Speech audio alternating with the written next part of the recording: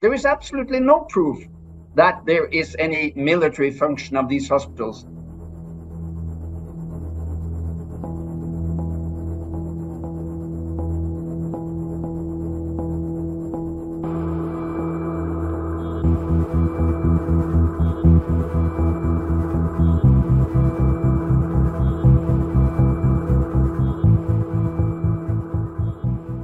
I've been working in Shifa during the last bombardments in 2006, 2009, 2012, and 14. And during the Israeli attacks, we were allowed to walk freely everywhere we wanted. I have been filming and picturing all over Shifa and in Al-Quds.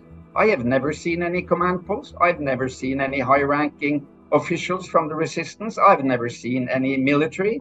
So if Netanyahu and if President Mr. Biden in the US, if you have proof, show us the proof.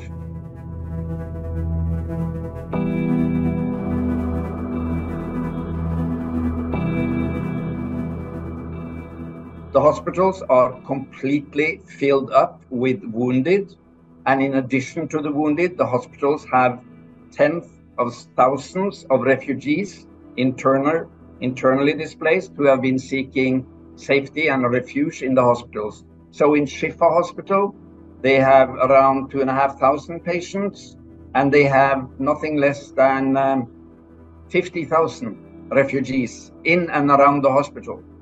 And as you rightly said, they are running out of water. They don't have water supply. They don't have electrical supply.